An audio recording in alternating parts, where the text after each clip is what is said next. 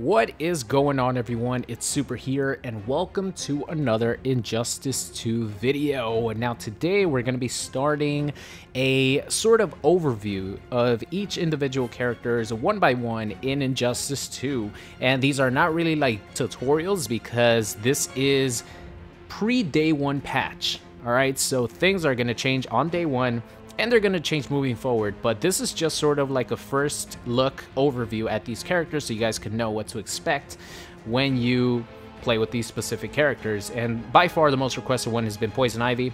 I was actually very interested myself in playing her, so here we go. I'm not going to go like too in depth on everything. I'm just going to talk about, you know, the most important things. So first off, I just want to say Poison Ivy is a character in which you have to have some execution, because her combos are not easy to do.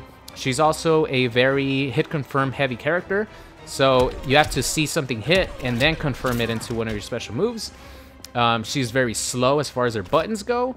She has a nice walk speed and everything, which is good, but her stand 1 is her fastest like actual punish, which is 9 frames, so she's not really like a up close and personal character that you want to compete versus fast buttons. She is mix-up heavy. You know, she has a lot of mix-ups in the middle of her strings and stuff that you could do, which I'll go into, but her buttons are not the fastest. She's more of a space control character, like stay around this range, you know, you'll punish your opponent with that. And this move right here, really good. Okay, so let's get started here. Like I said, stand 1, her fastest button, and she has this combo string that's very Kung Lao-like. So I'll show you guys. It's 1-2-1. That's the first part. 1-2-1-2. Second part. And the third part is 1-2-1-2-1-2, or 1-2-1-2-1-3. And this is actually a hard knockdown right here. If you actually complete the entire combo string, it's a hard knockdown. It gives you the ability to call in your trait for free. So, you know, that's a really good way to hard knock down your opponent if you can. But your best punish, oh, I'll show you guys the shortcut, by the way, before I go any further. Now, you don't have to press every button individually like I am right there. What you could do is the same thing with Kung Lao, is sort of shortcut this by pressing the 1 and 2 button at the same time twice. So you go like this, and the first part of the combo comes out. It's a lot easier than, you know, going like that, especially since you actually have to press the button really fast in order to combo this. So you could go 1-2-1-2 together, and it completes the first part. And then, of course, after that, you just press Y to complete the second part. And then you press Y, X, and A to complete the fourth part, just like that. So that's the easy way to get that. And at any point in this combo string, you could actually cancel into one of her special moves. So this is definitely your best button, your best punish. And one cool thing is that the second part is actually +1 on block. So the reason it's so good is because you have 1 frame of animation to move before your opponent can, and she has a really nice back walk speed. So, you know, you're +1 on block, you walk back a little bit. If your opponent tries to press a button or anything, you whiff punish them with that. So, something that really nice that she has. Moving on to this specific move, this is, I think, her best button. Let's see, what is it? 11 frames. This reminds me of Cassie's back one so much. And the cool thing is that it goes into a low, and both are safe. So you could end it there, you're only like -3, or you could do the whole string and you're like -5. And the cool thing is that it's very easy to hit confirm. And for you guys who might not know what hit confirm is pretty much when you do a specific attack, for example, like this, and if it hits, you actually cancel it and confirm it into a special move. If they block it, you don't do anything, because if you do a move when they block it, you're gonna get punished. So that's what hit confirming is. Very easy to do, and we'll get into the combos and the difficulty in getting that forward 3. It takes timing, but this button is really good. Like I mentioned, look at her back walk speed, it's really nice. So at any point, you know, you could even shimmy your opponent, meaning like you could go in, like if you're gonna grab them, walk back a little bit, boom, and then do anything else. I'll show you guys some combos, don't worry. So that's a really nice move right there. She also has forward 1-2, or forward 2-1, and this is the same thing. You could easily hit confirm this, and if your opponent blocks it, you go into forward 2-1-2. That's safe, and this is actually +1. forward 2, 1, 3. It's a double ending overhead, and it's plus your opponent cannot backdash or anything, and it's an insanely hard knockdown. Like, you're like plus 50 after that, so that means you could call in your trait for free. As far as like her best buttons, I think those are it. Like standing 1, obviously, to punish. You could also punish with stand 2. It's a double hitting like normal, and if you do 2, 1, it goes into a low, and if you do 2, 1, 3, it goes into a high low double overhead that your opponent cannot backdash from. So that's definitely pretty nice. She has a lot of these combo strings that have overhead and lows mixed in between them, which is always nice because, you know, you gotta either go with that double overhead, and the cool thing is you could actually cancel after it. So you could actually do a special move after that, and you could also, instead of going with the whole string which goes into overhead, you could cancel it into her stance, which I'll talk about in a bit, but that's a low right there. So instead of going low overhead, you go low low with that. All right, so now that we got her best buttons out the way, let's talk a little bit about some of her combo strings. So she also has this move right here, which is back 1. It's a 10 frame low. It doesn't have too much range, to be honest with you guys, but doing back 1 2 is completely safe. You're only -3. So this is really good low combo starter that's 10 frames that is safe on block.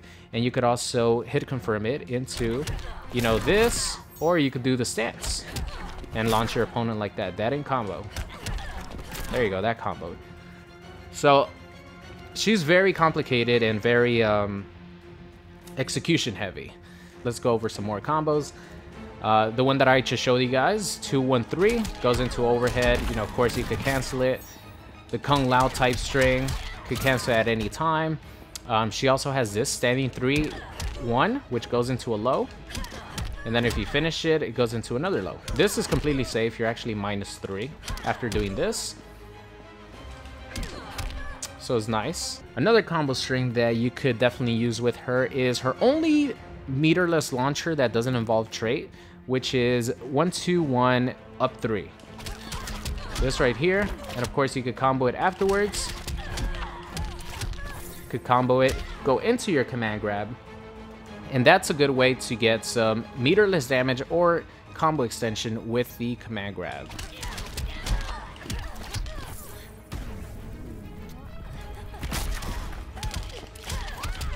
Ooh, a little bit too far away, but you guys get the gist. It's pretty much the combo. All right, so now let's talk a little bit about some of her special moves. Let's start off with the first one, which is her Vine Drill. And this one's important because you could actually meter burn it to pop your opponent up. Boom, boom. And you could connect another Vine Drill if you are too far away. But most of the time, like if you do it in a combo, you're actually going to be able to get her overhead. And this is where like the execution comes in. And these combos could get tricky to do. It takes some getting used to, but you could actually get one of these after a Vine Drill. So let's see if I could demonstrate that for you guys. Missed the easy part. There you go. So that's a combo right there. That's like a typical mid-screen hit confirm combo with Poison Ivy. So definitely practice this because the Vine Drill into the overhead takes a little bit of practice, a little bit of getting used to. But once you get it down, it'll be a lot easier for you. So pretty much the same thing applies to all the combos. Anytime you catch your opponent with one of these, you know, you go into your forward 3. And if you don't want to go into the forward 3 because it's a little bit too execution heavy or hard, you could always dash up and do something like that. It's almost the same damage, to be honest with you guys. That is her Vine Drill, and the second important move that she has is her command grab. Now, this command grab could be ducked. Unfortunately, it's not like a mid command grab. If Harley Quinn is ducking, crouching without blocking, or just crouching, she's gonna be able to go under it, which kind of sucks. But it's very strong because it leaves you at insane plus frames. And of course, you could get combos afterwards. You could also call in your, you know, Nightshade, especially if you're in the corner. You know, you get this going, and then you start your mix-ups, and Nightshade doesn't go away, and he keeps spitting unless Harley Quinn actually touches Poison Ivy. It actually damages me. So the command grab is really strong.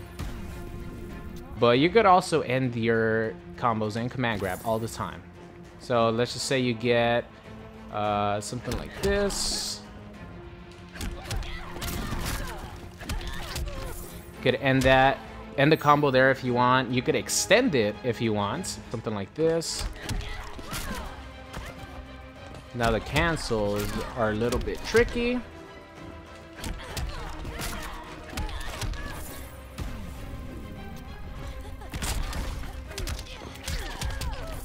As you guys see, that's like a 1-bar combo right there.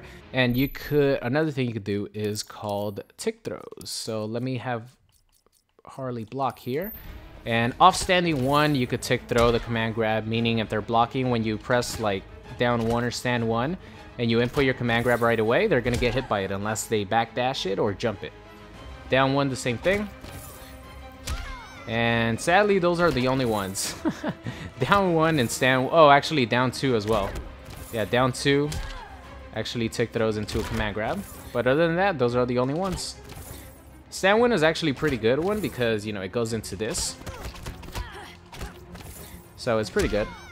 Down 1 the same, 7 frames, her fastest button. But that is her command grab. Now let's talk about her last special move that's actually important, which is her stance.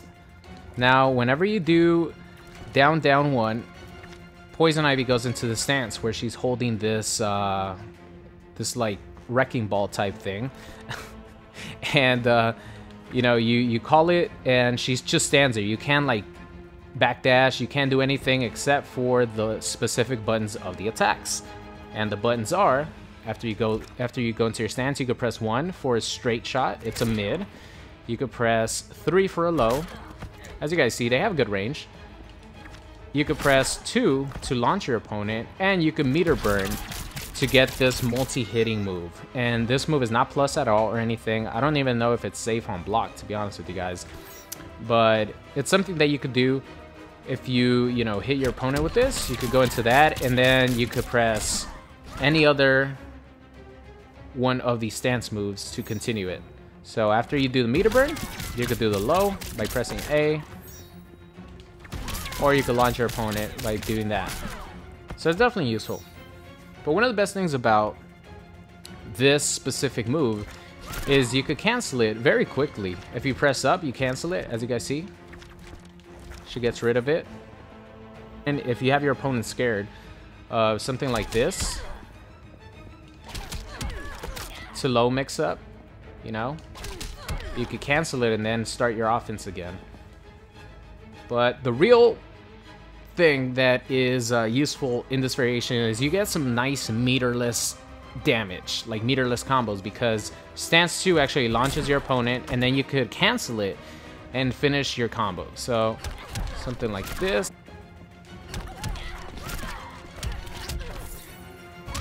And as you guys see, that is a meterless 23%. You could hit confirm it off of any of these other strings as well.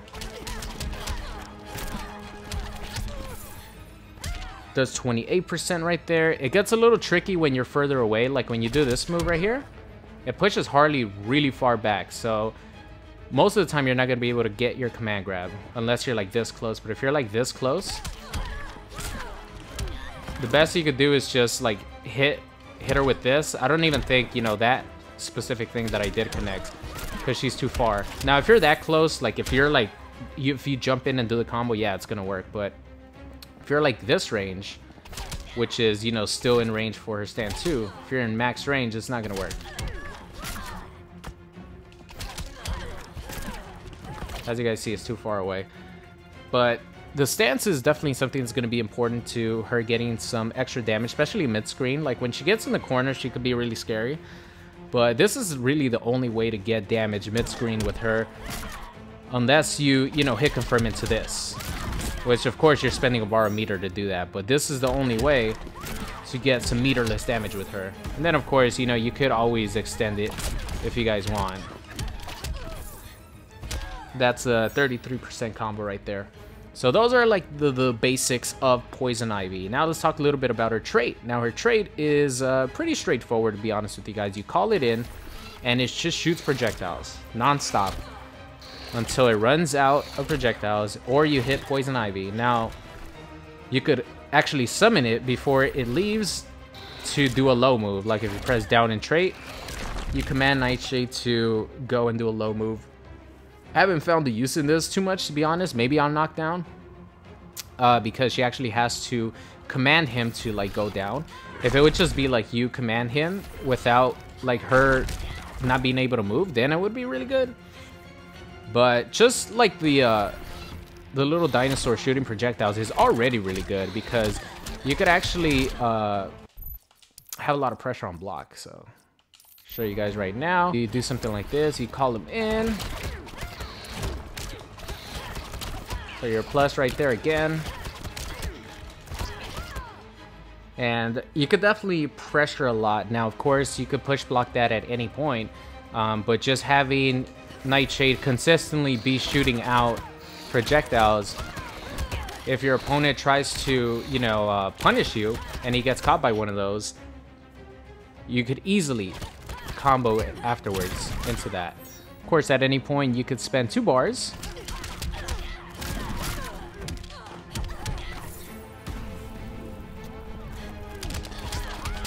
Hard knockdown them, and then get Nightshade out, you know. He's actually, I don't know if he's on the other side or not, doesn't look like it. But, you know, with him out, you know, you could do a lot of different things. So, that is a basic overview of Poison Ivy. Like I mentioned, really good space control with stuff like this.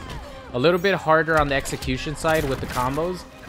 But you don't need to make it hard. You don't need to do this if you don't want to. You could always just hit confirm into this, dash up a little bit, and combo into that. That's very easy. One thing I forgot to mention, if you don't want to combo into her regular command grab because you can't, maybe you can't do the input, you could actually do back to down to 1+3, and she does her own finisher, which is very useful.